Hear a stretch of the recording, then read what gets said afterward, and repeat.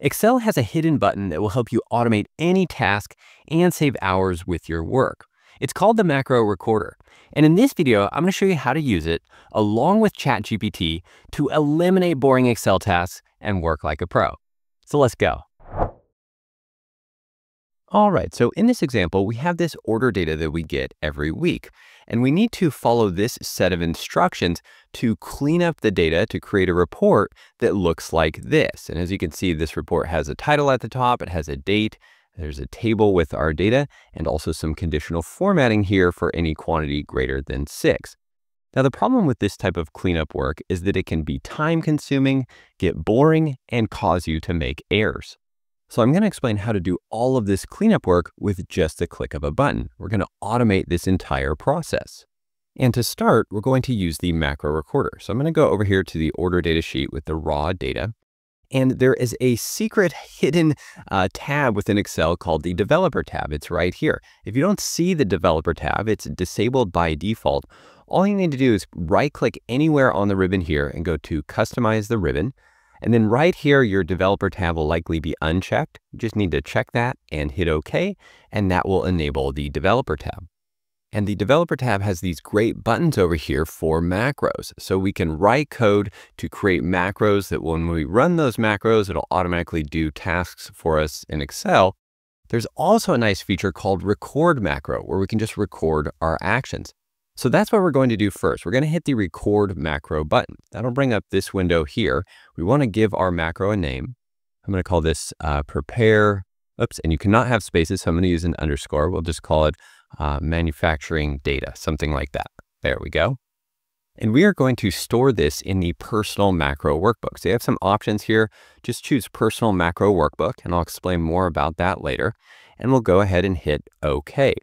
You can now see that that button has turned into the stop recording button. And this lets us know that the macro is currently recording all of our actions. So the first thing I'm going to do is convert this data to an Excel table. Just select any cell here. We'll go to the Insert tab and choose Table. And this all looks good. So we'll just go ahead and hit OK. And that's created the Excel table. Now I want to insert a few rows at the top here for my title. So I can just select this first row. You can right click Insert, or you can hit Control+ on the keyboard. I want 3 blank rows. And I'll give this title in cell A1. And then I also want to format this cell. I'm just going to change the font here to size 16 and make it bold. In this cell here, I want to have the word date, just like that. And in this cell, I want to have today's date. So for this, I'm just going to use the today function. We'll just tab into that, and that'll return today's date. And since this is always going to update whenever we open the file, we really don't want that. So for now, what I'm going to do is replace this with values. I'm going to hit Control+C to copy here, and then you can right-click, paste values, or use the keyboard shortcut Control+Shift+V to just paste values there. So that will just insert today's date and leave it hard-coded as today's date.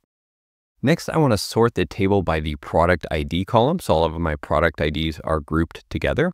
So I'm going to hit Sort A to Z. And then finally, I want to apply some conditional formatting. So I'm just going to select the quantity column. On the Home tab here, I'm going to go to Conditional Formatting, highlight Cell Rules, and we'll say greater than. And in this box here, we're just going to type 8. So we'll get conditional formatting applied whenever the cell value is greater than 8. We can just leave it as this light red fill with dark red text and hit OK. And that's all the steps we need for now. So we'll go back to the Developer tab and we can click the Stop Recording button. Before I do that, I just want to point out that the Stop Recording button is also located down here in the status bar. You can see it right here. So you can click it here or right up here in the Developer tab. And now we can go look at the code. So we're going to hit the Visual Basic button. Keyboard shortcut is Alt F11. That's going to open up the VB editor. And we recorded this macro in the personal macro workbook. So you should see a personal.xlsb file here on the left side in the project window. And I have a lot of macros and code modules in here because I use this frequently, but you might not have this many, but you will see module 1 or a module with a number after it. You can double click on that. And here's the macro that we just recorded. So our prepare manufacturing data macro. And here is all the code that was generated when we took those steps in Excel. So next we're going to test this out and run this code. So we can jump back over to Excel. And I have a few other files here. Here's the orders for week 2. So I'm just going to open this file. It has the raw data right here. To run the macro, we can go back to the Developer tab, and we're going to click the Macros button. Keyboard shortcut is Alt F8. That's going to open up this window. And you'll see that we have all of the macros here. This is macros in all open workbooks. You can just filter this down for the personal macro workbook. Now, again, I have a lot of them, so I'm going to need to go find that macro, which is right here, prepare manufacturing data. So I'm going to select that one, and then we'll go ahead and click run. So that's going to run the macro, and you can see it instantly does all that work for us to insert the table, add the titles up here, do the sorting, and the conditional formatting. And that's amazing. We've automated this entire process. However, we do have a problem here. If you scroll down, you'll notice that the table ends right here. And that's because the original table, the original raw data, only had those 67 rows. This new data has a lot more rows, but the table has not been extended down to include all these additional rows at the bottom. And this can be an issue with macros that are created from the macro recorder. So if we jump back into the VB editor and we start looking at some of this code here, there are a lot of hard-coded references.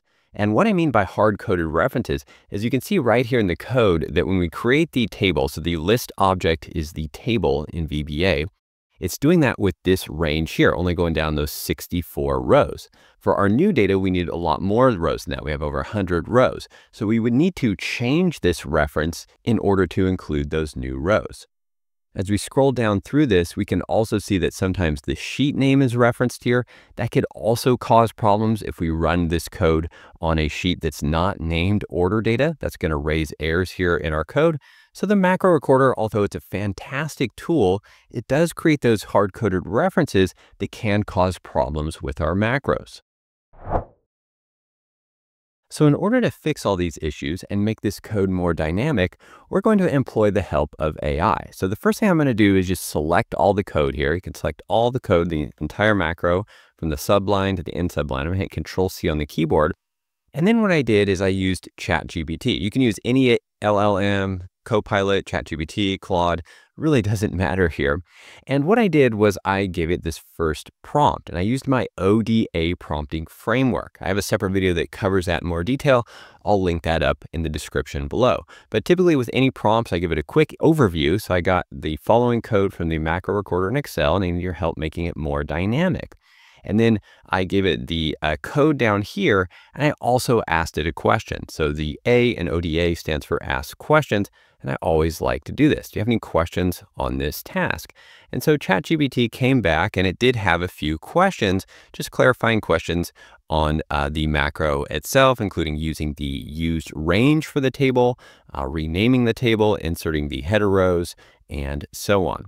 And so then, and I think I accidentally hit enter here because it assumed my answers were yes, but down here I did give it answers to those questions.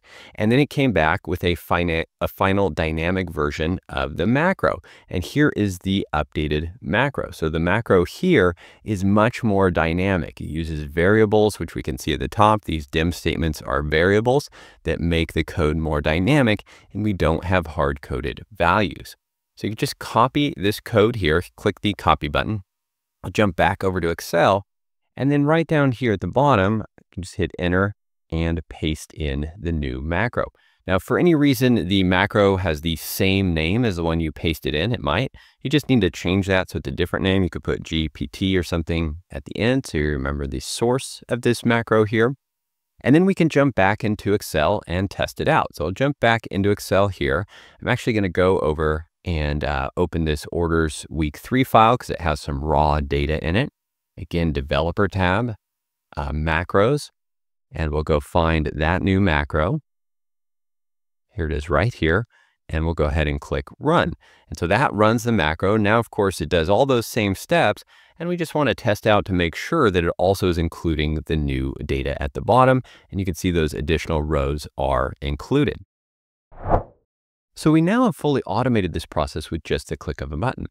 At the beginning, when we recorded the macro, we did that in the personal macro workbook. As you can see here, we have this personal macro workbook. Now, the personal macro workbook opens every time you open Excel. It opens up along with Excel. So any macros that you have stored in your personal macro workbook will always be available to run on any open file. So therefore, you don't have to store these macros in your Excel files. You can just run the macros on any open file, and it makes it really convenient. You can also add buttons up to the ribbon here. So I have this custom My Macros tab with these different buttons that will run macros in my personal macro workbook, again, on any file that I have open. I have a separate video series that covers this setup in more detail, and I'll link that up in the description below.